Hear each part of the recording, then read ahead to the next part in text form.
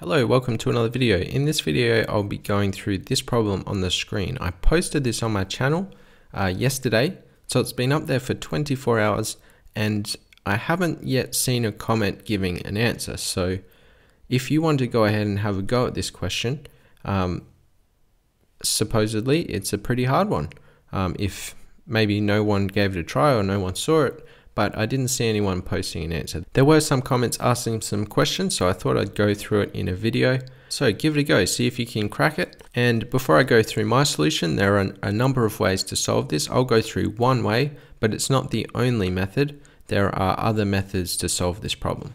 Okay, so firstly, what I wrote in the post, what I haven't written here are these two squares. So these are two overlapping squares.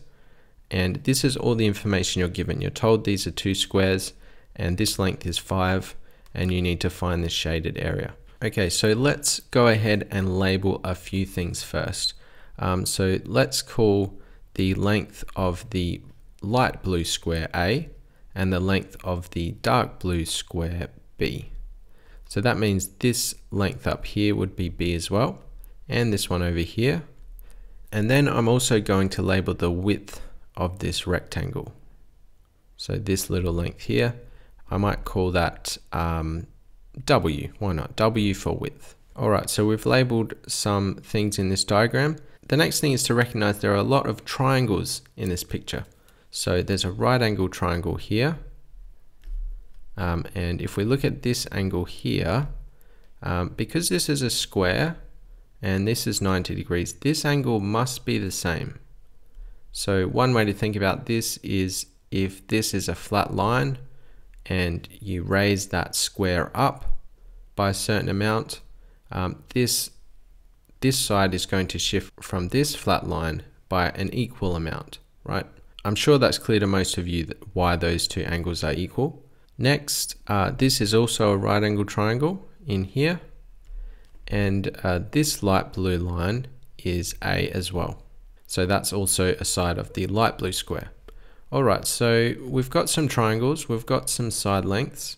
The next thing is I'm going to relate these two variables, A and B, to this length 5 using Pythagoras.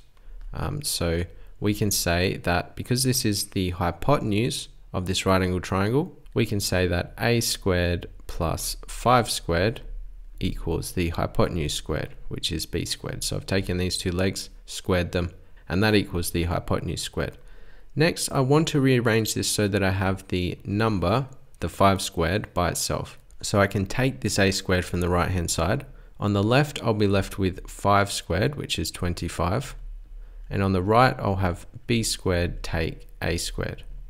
Okay, so I have a relationship of A squared, B squared, and that equals 25. So this was the Pythagoras part of the problem. Next, I want to also have a relationship for this shaded area. So how would we define this shaded area? Well, this would be the length times the width, so B times W. Okay. Next is the similar triangles part of this problem. So we know with similar triangles, the ratio of the sides is equal. So if I look at this triangle down here, let's call this triangle 1. If we look at the long leg of this triangle, it's A and the hypotenuse is B. So the ratio of those sides will be A over B. And then if we look at this right angle triangle up here, these two will actually be similar. So this is triangle 2. They will be similar. Why are they similar? Well, for similar triangles, all you need is two angles to be equal, because that means the third angle will also be equal. So all the angles are equal, therefore you have two similar triangles. So here we've got a 90 degrees and this angle is equal. So these two triangles will be similar. That means that these two sides will be in the same ratio as triangle 1. Now we don't have the length of this long leg here because B is the length of this entire dark blue square, but we can also come up with an expression for this long leg of this right angle triangle. So from here to here, that's going to be B take this little length here, which we've called W. So this ratio for triangle 2 is going to be B take W, the long leg, over the hypotenuse, which is A. Okay, so now we have an equation relating those two triangles using the idea of similar triangles and the fact that their sides are in the same ratio. Next, we're going to do a bit of algebra. So we're going to rearrange this equation by cross multiplying.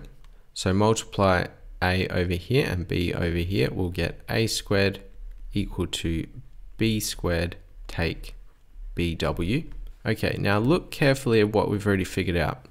That we've said the shaded area equals BW, and we've said B squared take A squared equals 25. So is there a way to rearrange this equation so that we can get BW equal to B squared take A squared?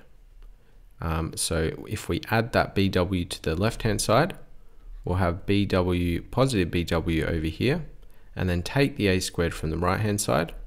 We'll have B squared take A squared, and therefore that equaled 25. So this area is going to equal 25. And that is the shaded area, the length times the width. Okay, so the answer to that problem is 25. As I said, there are different ways to solve that, so I'd be interested to see if you do come up with a different method.